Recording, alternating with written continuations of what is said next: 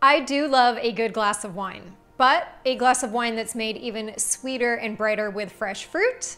Now you're speaking my language. Traditional or authentic sangria is easily made from Spanish red wine, fresh fruit, and a little bit of brandy. It's essentially a boozy fruit punch that looks fancy, feels festive, and it's great for making ahead of time. Sangria is one of my favorite summer cocktails, and it's usually what I order when I'm at a rooftop bar in Laguna Beach or in a cozy tapas bar traveling around the world. But since none of us are doing a whole lot of traveling right now, I thought I would bring the sangria to you. So let me show you how to make it.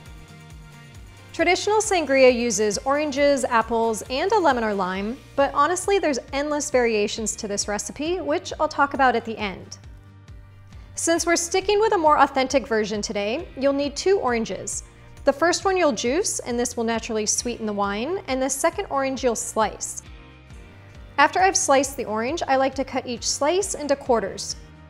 The smaller pieces mean that I can then top each individual glass with a little bit of fruit, which wouldn't be possible if the slices were large and round. Next, I'll slice 1 apple, remove the core, and then dice that into small pieces or wedges. There's no need to peel any of the fruit, but because you are adding it with the skin on, make sure to give it a good wash and scrub beforehand. You can also use any color of apple. I just love the bright green contrasting color of a Granny Smith.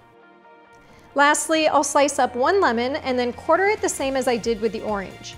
My lemon today is pretty gargantuan in size, so I probably could have gotten away with using half of it, but we'll just roll with it.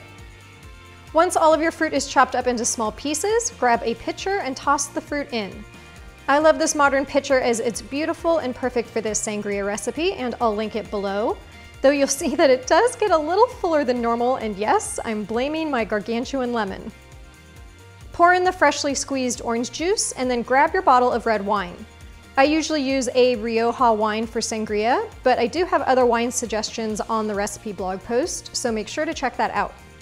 When it comes to opening wine bottles, I actually like this part because of my handy dandy opener. It's a CO2 opener. It's got some foil cutters on the top to take off the top, and all you have to do is depress the needle right into the bottle, hit the top, and there's your bottle of wine open. Pour the wine on top of the fruit and watch how beautifully it trickles down. Then measure out half a cup of brandy. Brandy is again more traditional, but you could also use an orange liqueur, so feel free to use what you have on hand. Pour that on top, and then if you'd like, you can add a little sweetener. This is optional, but I'll usually add a tablespoon or 2 of maple syrup and then give it a gentle stir, and I have to be extra gentle today given how full my pitcher is. Now this next part is key, and that's letting the sangria chill in the fridge at least 4 hours or overnight. It maximizes the rich and fruity flavors, and it all melds together perfectly into the sangria recipe that you know and love. To serve the sangria, fill a glass with ice and pour the sangria on top. I like to transfer some fruit from the pitcher into each glass as well, as it just makes it a little more festive, and you can also top it off with plain or fruity sparkling water if you like it a little more bubbly. I personally prefer mine straight out of the pitcher and non-bubbly, but I do make sure to garnish each glass with a small orange slice before serving. Sangria is the perfect party drink recipe, especially for holidays and long weekends, and you can easily double this recipe in a large pitcher or even a punch bowl.